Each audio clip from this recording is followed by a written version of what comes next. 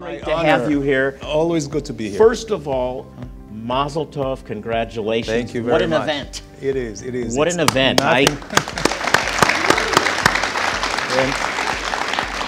So the Islamic world said this day would never happen. That in 1948, yes, Israel would be pushed into the sea in a matter of days and you'd come back to your homes. Right. And that's been the agenda ever since. But they failed, we won. Yes, well, they still...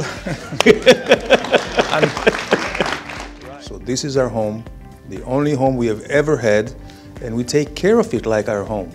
And you know, for 2,000 years, until the Jews returned, the earth there, the land was derelict. Why? Because all of these inhabitants, or the rulers of the land, were occupiers. So they didn't care too much about the land, not the Romans, not the Seljuks, the Ottomans, you name it.